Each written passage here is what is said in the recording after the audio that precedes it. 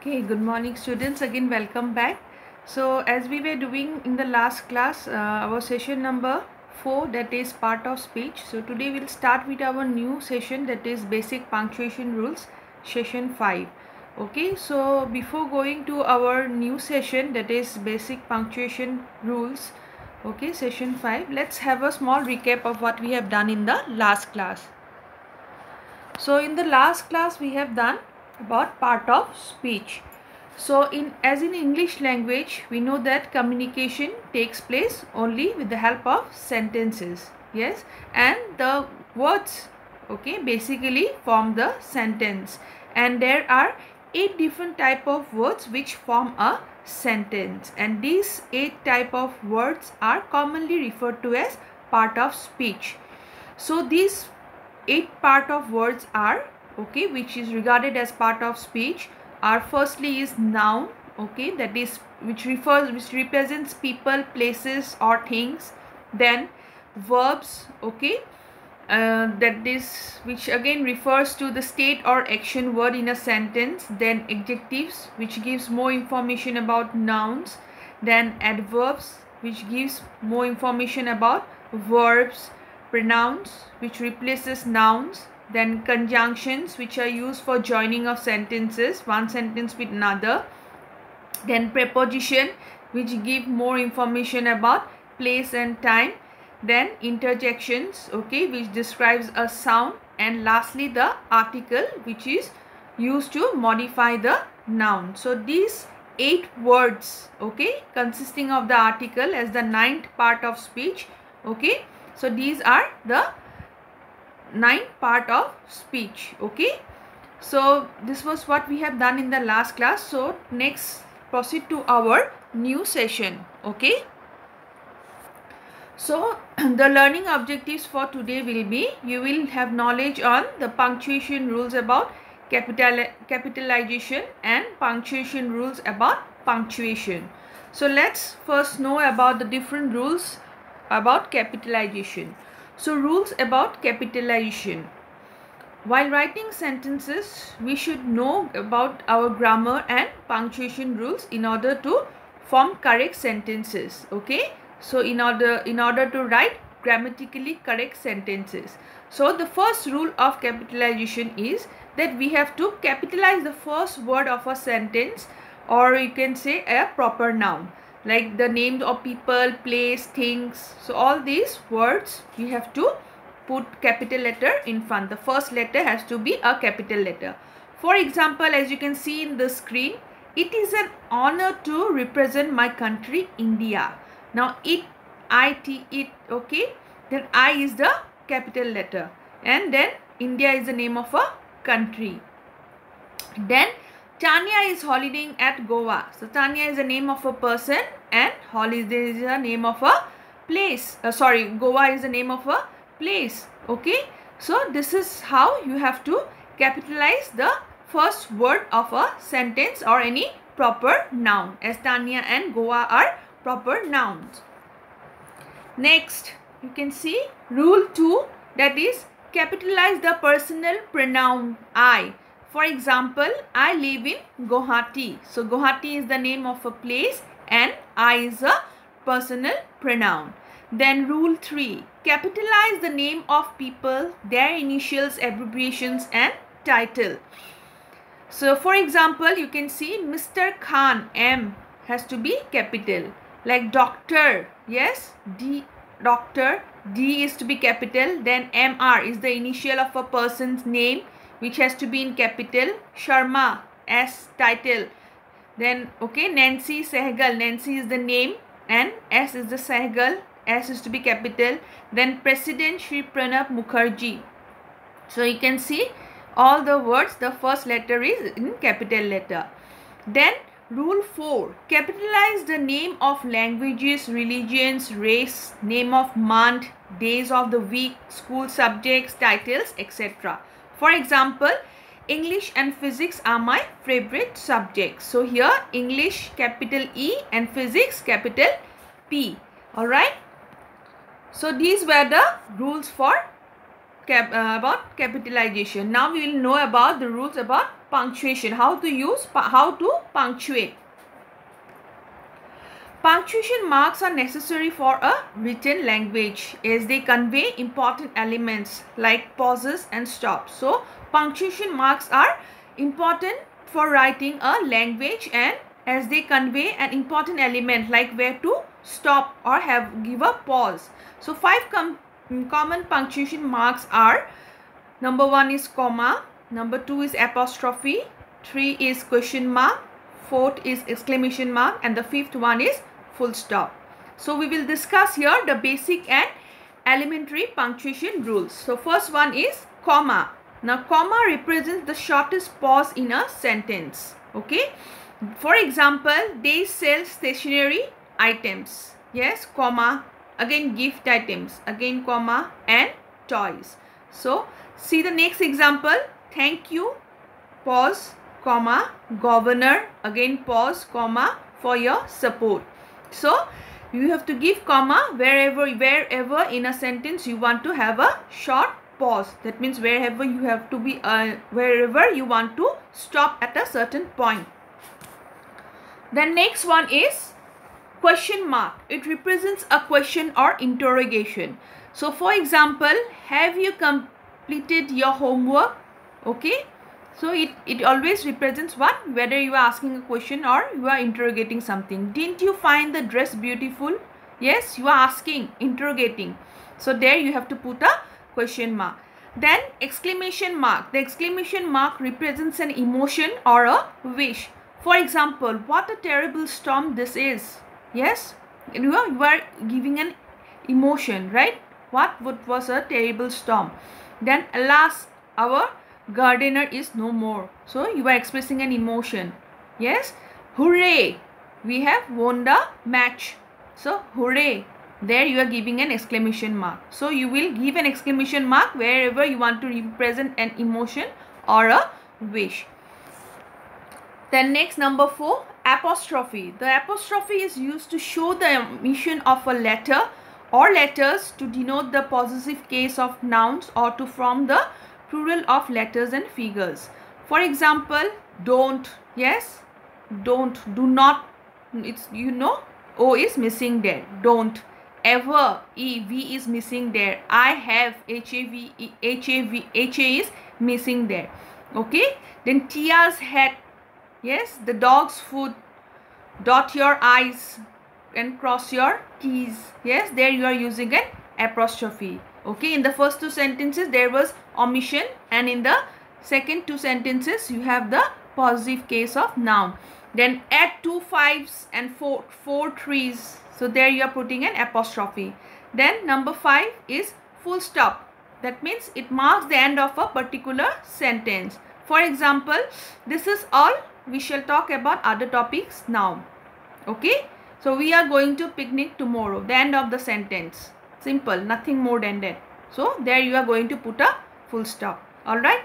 So this was all about your punctuation and capitalization rules. So let us have a small summary of what we have done here.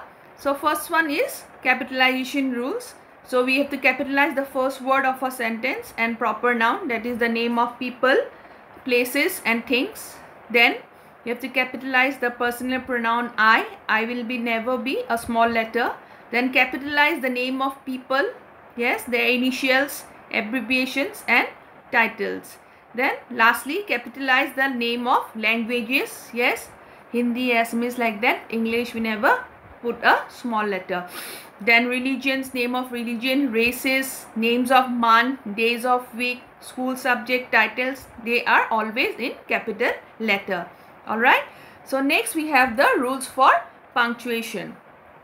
So for the first one was use of comma, which represents the shortest pause in a sentence. Then second one was question mark, which represents a question or interrogating something. Then third one was exclamation mark, where you express an emotion or a wish. Yes. Then fourth one is apostrophe, that is you show an omission of a letter or letters or to denote the possessive case of nouns or to form the plural of letters and figures like 5s, trees, okay, plural. Then full stop, we know that it marks the end of a particular sentence. Alright, so this was your session number 5. So now we'll start with our 6th session, that is pronunciation rules. So here we will know how to improve our pronunciation rules. So the learning objectives for this session will be, we will have knowledge on vowels, consonants and diphthongs and different pronunciation rules. So you can see here, the sound in English language comes from its vowels, consonants and diphthongs. The letter sounds of A, E, I, O, U, yes, are known as vowels. The vowels are also sometimes Y and W. And diphthongs are combination of sounds of vowels. Example, A, I, A, Y, then A, U, okay, A, W, A, U, A, again W, O and many others. So diphthong sounds are also considered as vowels. Then other letters are referred to as consonants. They are like B, C, D, F, G, okay. All these are regarded as consonants. Then we have the pronunciation rules. Okay, that is, the first rule is every syllable has, in every word must have a vowel in it. Example, like English is a vocal language. Okay, every word must have a vowel. Then rule 2, C followed by E or I or Y usually has the soft sound of S. Example, cis, central, city. Okay. Then rule 3, that is G followed by E, I or Y usually has the soft sound of I. Example, jam, gym, gist. Okay. Then rule 4, when two consonants are joined together to form a new sound, they are called as what? Consonant digraph, and they count as one sound and one letter and are never separated. Example, CH, SH, TH, okay, PH and WH sounds, okay. They are regarded as what? Consonant digraphs. Then rule 5, when a syllable ends in a consonant and has only one vowel, that is, the vowel is short. Example, fat, bad, fish, spot, spat, clock, all these are what? They have only one vowel in them and they are very short. Then rule 6, when a syllable ends in a silent E, the silent E is a signal that the vowel in front of it is long. For example, make, gin, kite, rope, use, okay. All these are what? It means that they have a E behind them and the in front of the E, the vowel is long. Then rule 7, when a syllable has two vowels together, the first vowel is usually long and the second is silent, like pain, eat, boat, okay, rescue, yes, say, grow, all these have what? They have two vowels together. The first vowel is usually long and the second one is silent. Then next we have rule 8. When a vowel is followed by an R in the same syllable, that vowel R is controlled and it is neither long nor short. R controlled, air, IR, then often sound as same like air. Okay. So term, sir, fix, yes. Then for, far, for, sugar, or order, all these what? Their R is controlled. Then rule 9, Y is pronounced either as A or I. That is, it is in a one syllable word. That is, Y is pronounced as A. My, buy, fly, shy, cry, okay, fry, sky. You can see the pronunciation. Then in a two syllable word, Y is pronounced as I, like party, puppy, E, I. Candy, bunny, funny, pony, turkey, yes, happy, cherry, tiny, penny, city. You can see the pronunciation, okay. Then rule 10, C pronunciation rules. That is, C is pronounced either as S or kite, city, country, circle, yes. So S, like S, it sounds like S. When C is followed by E or Y, it is pronounced as like cell, cellar, center, ice, cycle, no, like S. Yes, cycle, cyclone, cypress. Yes. Then you can see when C is followed by G, O, U and A, it is pronounced as K, the country, no, K, country. Then coal, yes, K-O-L-D, like K, no, coal. Then you can see Jim, George, yes, sorry, cut, curb, can, cat, cap, couple, computer, no, like K. Then rule 11, G pronunciation rules, where you can see where G is followed by E, I, O or Y, it is pronounced as, you know, jam, giant, Jim, George. Again, you have again one more rule here, where G is followed by U or A, it is pronounced as A. Gum, no, gun, cap, gas, garden. Okay. Then rule 12, pronunciation of vowel letters, like long A and a short A. Okay, you can see in long A, cap, short A, cape. Yes, at, cat, bat, hat, no, short. Then if E is at the end of the word, then A is pronounced as a long vowel, like gate, you know, E is at the end. Take, rake, base, race, face, wave, cage. Then if E is at the end of the word, then I is pronounced as long vowel. You can see kite, I you are making it long. Bike, wine, yes. Then ride, dine. So I is bigger, okay, long, then E. Then if E is at the end of the word, O is pronounced as long vowel. Rose, no, hope, pole. Now E is at the last of the word, but then that O is pronounced as long vowel. No, you can see rose, no, how you are saying rose, yes. Then O is becoming long.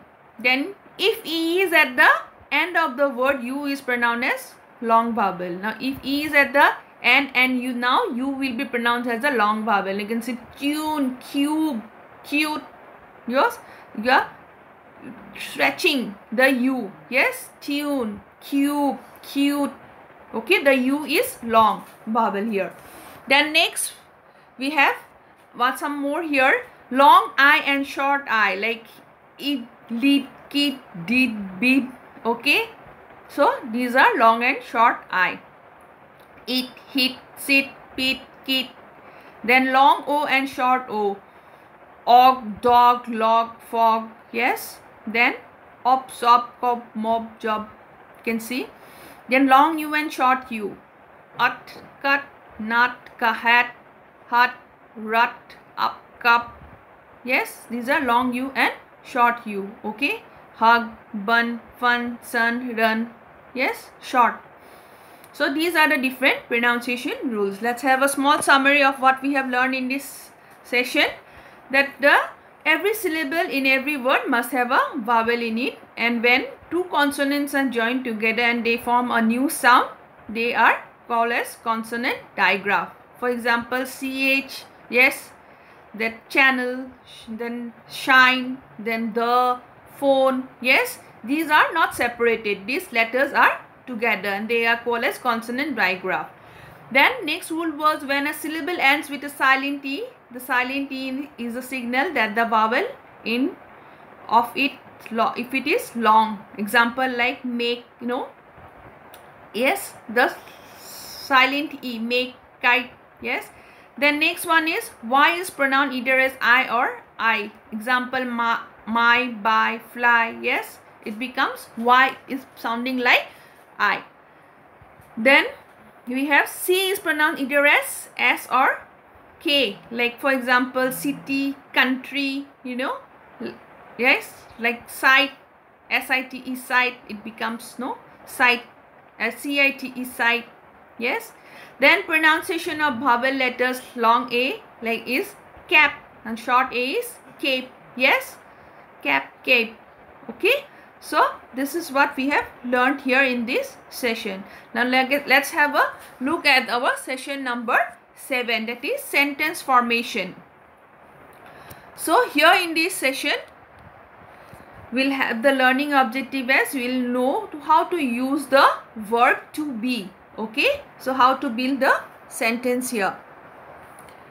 So you can see here in the example given here that he is a doctor, I am a student, my mom is 39 years old, he is a winner, they are police officers, she is a doctor, our dog is sad today, my dad is angry, my brother is married, my uncle is a widower, I am 16 years, you are happy. Yes, all this you can see what is used here is, am and are. Okay, so in this above example you can see that only 3 words are used, that is, am and are. So look carefully at the picture above. Every sentence uses to be verbs, and these 3 words are called as to be verbs. The to be verbs is what? Is, am and are, and they are very important to form a basic sentence. Okay, now here the verbs are used, yes, with I, then he or she, okay, it as a singular noun, you as a singular noun, and plural will be we, okay, they. Then addressing style, how will you address? Okay, the first person, the one who is talking, is called as singular and plural will be we. You know that. Second person, the one who listens, you, and plural also will be you. The third person, any other person, or it can be a thing also, okay, other than the first or the second person, is referred to as he, she, it, name or any relation, and plural form will be they. They are police officers, they are listening to us, or they are going for the picnic. They, third person, okay, not I and you. Then you can see here we have certain examples over here of affirmative sentence. Okay, now I am subject, you can see I am good, he, she, it, this. Yes, here we will use is. Yes, we will not use am, he, am, no, we will use is. He is good, she is good, it is good, you are good, right? Then next comes you are, you, we, they, third person, right? So you are good, they are, we are good, they are good. Okay, you can see the difference. Then next one we have example of negative sentences where word not is added after to be verb. That means I am not well, okay, I am not good.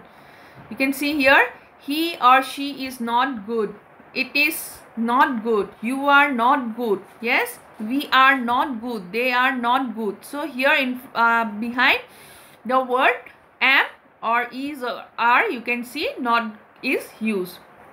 So these all are negative sentences. Then interrogative means asking any question. Yes, here you can see am I good, is he good, is she good, it is good, is this good, cat good, okay, are you good, are we good, are they good. Yes, you can see in this to be verb what comes is before the subject. You can see it comes before the subject. That means am I good, no, am is used before. Is he good. Yes, the to be verb is used before the subject. Are, yes, are you good, are they good. So here you can see in the interrogative sentences am, is and are used before the before the subject. Okay, so this was all about your sentence formation. So let's have a summary here. So the to be verb is what? Are, is, am and are, and which are very important to form a basic sentence. So here the verb is am, okay, and used with I am, okay. Then the verb is he, is, she, is, it is, okay, all singular. Then are, you, okay, both for singular and plural, okay. Then we, they also will come under are, okay, we are, they are, all right. Then addressing style, the first person will be always I and we, the second person will be you, both for singular and plural. Then third person will be he, she, it, name, relation for singular and they for plural. Okay, so this was all about your sentence formation. Okay, please go through the videos once again Okay, and then after the video I will be giving you some assignments, okay, on session number 5 and session 7. Okay, please complete it and show me. All right, have a nice day. Thank you.